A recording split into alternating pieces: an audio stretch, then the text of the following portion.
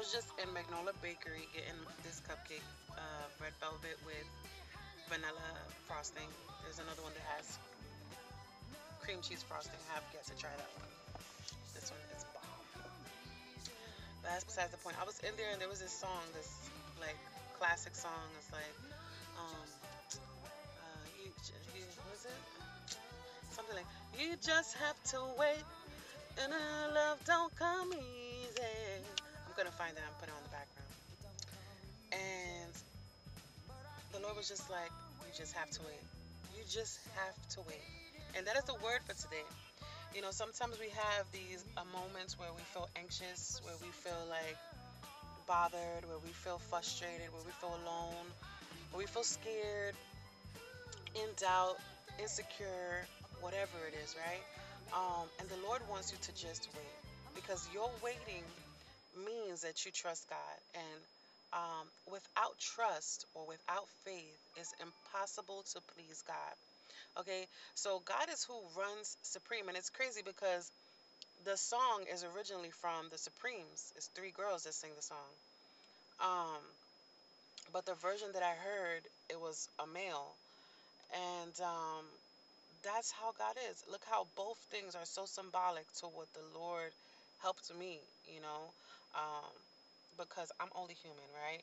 And my flesh does still get the best of me sometimes, and um, I wasn't a person that really suffered with anxiety, but due to certain things, certain struggles, and um, traumas that I've been through, anxiety is something that I deal with, and but God gets all the glory, and I'm a lot better now, and I'm happy, and I know that if this is how I am today, I know that the Bible is true, that we just go from glory to glory, right? So the point is, this is not about me. The point is that God wants you to wait. God wants you to have enough courage and enough bravery to know that God is true, that He will deliver you out of all your troubles, according to the book of Psalms.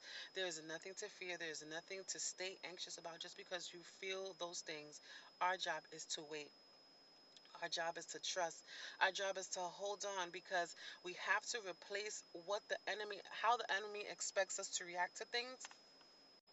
Sorry, the enemy wants us to react um, in fear and doubt and worry and frustration. But we have to replace that, right, with trust. And when you knock out the devil, when you control your flesh with trust, with something that is spiritual, with something that surpasses all understanding, right, all human understanding, God needs you to work on your waiting because in your waiting is when God moves. Because if you're not waiting, then that means that you're trying to, escape something that nobody can escape. We have to learn how to not run from our sufferings and know that if we suffer with Christ, we will also be glorified with Christ. We will also receive the blessings and the inheritance that belongs to Christ. That means that we will receive the Holy Spirit, and the Holy Spirit is going to move on our behalf. But sometimes we're so quick that we don't even give God the time. And somebody who's quick is me. I am a quick speaker. I like to, um, if I see something, I gotta have it type of thing. Not everything, but, I don't like to be too slow either because some people are too slow and then it's equivalent to doing nothing, right? They do absolutely nothing and they're in the same spot, same location, and they're blaming everybody for their problems. And that's not somebody that I want to be. I don't want to blame anybody for my problems. I want to be able to, when I hear God, I go for it. I don't want to um, spend the rest of my life ignoring God like I used to.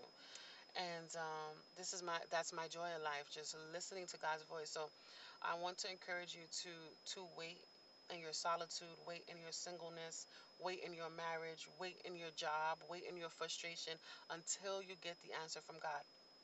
Until you see that God gives you the confirmation, until you see that God gives you the green light, until you see that God fills you up with the Holy Spirit, until you see that God changes your situation around, until you hear God say, okay, you can leave now, or okay, um, this chapter is done for you.